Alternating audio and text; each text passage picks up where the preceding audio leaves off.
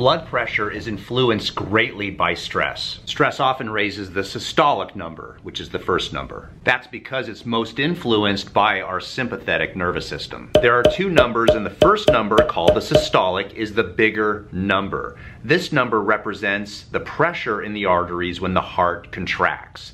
The second number is called the diastolic, and it's a smaller number. This number represents pressure in the arteries when the heart is not pumping. And the situation is that breathing deeply in a controlled manner can control our stress and influence the numbers of our blood pressure very, very quickly. Practiced over time can have long-term effects. So